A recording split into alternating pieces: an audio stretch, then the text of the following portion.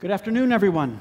Hello, my name is Edward Robinson. I'm a senior writer with Bloomberg News, and we are here for the late afternoon panel. I just want to thank you all for hanging in there, because we're going to have some fun talking about financing fintech growth in Europe. This is an absolutely critical piece of the whole fintech story, and I'm just so honored to have a fabulous panel of venture capitalists and investment bankers here who are going to share with us what the growth capital picture looks like in Europe. And I just would like to start, if I may, with a perception. And the perception is that when it comes to later stage startups in the European markets, there's the growth capital, the late stage capital is not as prevalent. It's harder to find. It's not as developed an ecosystem. I think the perception follows on too that institutional investors in Europe, from pension funds to insurance companies, either don't have the proclivity nor the ability, perhaps, to really put a lot of capital at risk in a venture capital play or a private equity play, the same way that we see in the United States, where there's just a lot more institutional capital flowing into that. And that has ramifications on fintech, especially as fintech evolves and matures and we start reaching a point where a lot of companies are getting to that stage. They've got revenue, they've got profits, and they really need that kind of growth capital. Now, that's the perception. Let's find out what the reality is.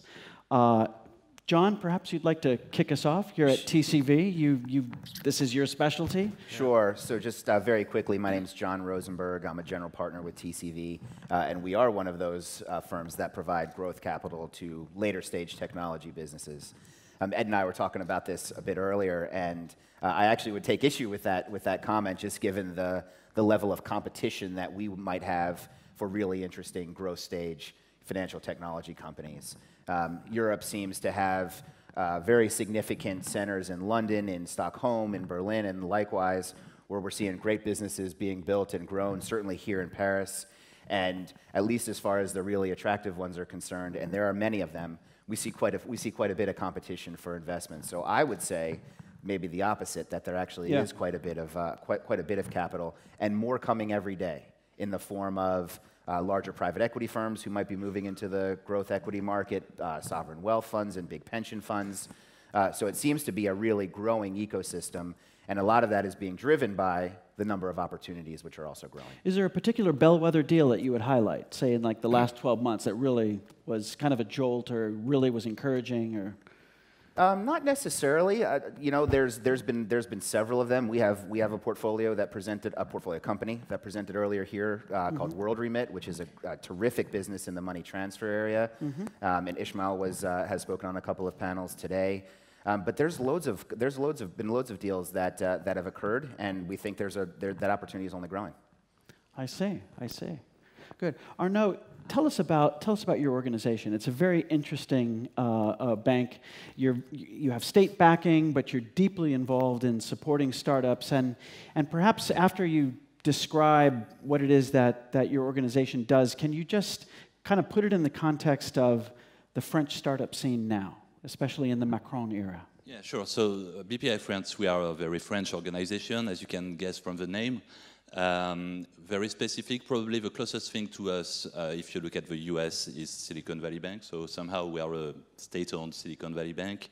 We have 75 billion euros of assets, 2,500 people, 50 agencies across France, and we are 100% dedicated to financing growth companies in France. So we lend like 15 billion euros per year to French companies, and we invest in equity around 2 billion euros per year.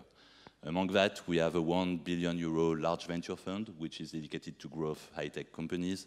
And the perception from ourselves is exactly the same as TCV. There is capital, for sure. There is capital in France. We have great VC funds, which are now the leaders in Europe, I guess. I don't guess, I'm sure. Many of them. So there is a lot of equity from private VC funds, including growth stage. You look at Kingsight, you look at Partech, you have a lot of them waiting to invest a lot of money. You have 5 billion euros of dry powder in French VC funds. And how would you define growth stage from your perspective? Growth stage to me goes from late venture, so still EBITDA negative, but let's say more than 50 million euros of round of capital, up to whatever. Somehow, that's the interesting point. What is whatever? But it can, from what we see in France, most of the times it's 100 to 200 million euros. It's seldom more than that. Very seldom more than that. Okay. Basically. Sean, would you agree with John's sentiment that the growth capital is alive and well and flourishing in Europe? So my name is Sean Park. I'm a mostly early stage, sort of up to Series A, Series B, although we follow on in companies. And when you are an early stage investor, it's actually a super important question, right? Because you have to understand the capital trajectory of the companies. You got to make sure that the winners can get financed to profitability or exit or whatever it might be. And I think it's a bit more nuanced than that. They're absolutely and this is all about jargon or semantics, growth private stage equity. Europe's super competitive. There's enough capital for everyone. It's slightly different market dynamics than the US, but I don't think capital availability is an issue. There's maybe two places where there maybe is a little bit of a gap, certainly versus the US or even Asia, is sort of late stage venture, so EBITDA negative. Oftentimes that'll show up at Series B or C, maybe D, depending on how the company's been financed, but that place where they need $20 or $30 million, but they're not quite, they're certainly not profitable, and they might be burning a lot of cash, and there's just, I think the types of investors or the mentalities of the growth stage investors is maybe a little bit more, less broad. So there's fewer, there's non-investors that are interested in that space. And then the other place, and I'm not so sure this is a bad thing for society, but it could be a bad thing for particular companies, is the company that needs a giant growth venture round, like where the winning chess move is to raise $200 million and own the market, far before it's a private equity size type company. That I don't think exists in Europe. Does that exist in the US? A little bit. There's a few of these mega, people like Sequoia and Andreessen Horowitz, NEA. They can write those checks. Now they're not common, right? But they have the ability to write those checks. In Europe, I don't think anyone does. I was super happy to see because they're amazing people, but I was super happy to see Atomico's last fund, which is $800 million. It's not quite in that league, but I think part of their thinking, is that that'll give them optionality and.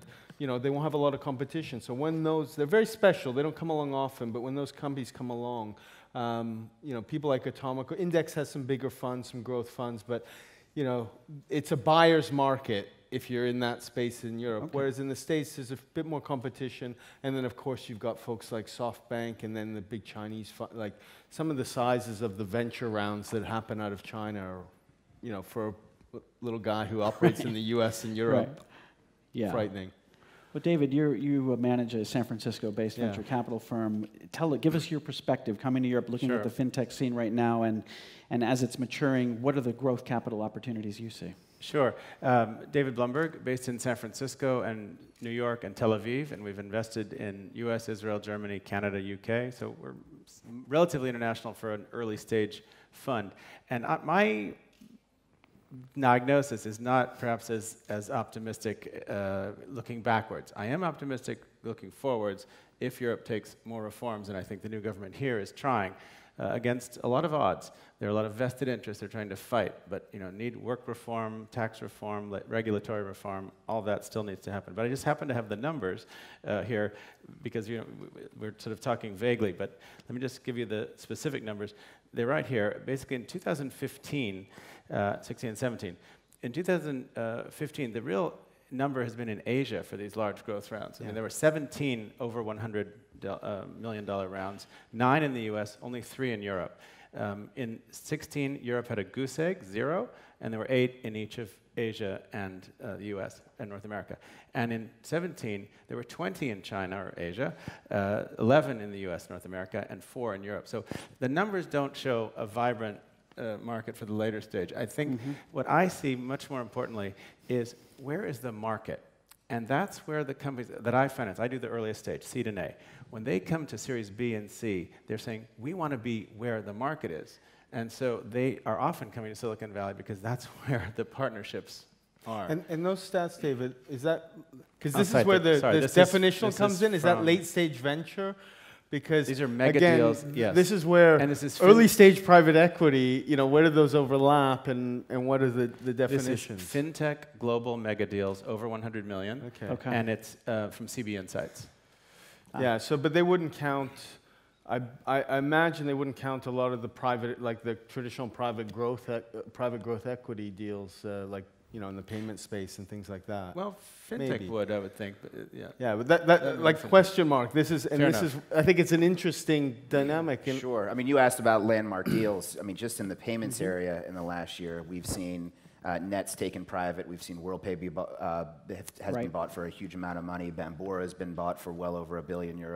But those are buyouts, not growth capital. Sure, right? Yeah. Sure. But a lot of those are growth businesses or being looked at as. Yeah, but WorldPay was Advent Bain. That was a giant growth deal that was done, then IPO and then sold. But I don't want to get. But that's. I think that's the thing in Europe is that if there is capital, it's coming from the private equity side, right? So they're maybe stretching down in size or down in terms of.